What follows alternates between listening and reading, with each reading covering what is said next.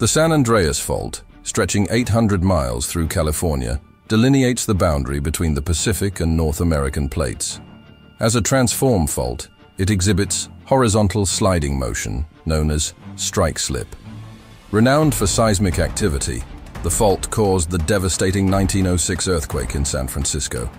Its segmented nature means distinct behaviors along various portions, and ongoing monitoring occurs, notably in the Carrizo Plain. The Parkfield Earthquake Prediction Experiment focuses on the fault's central section, studying seismic patterns. Though some areas experience slower movement, the plates are consistently in motion, with a northwestward shift on average.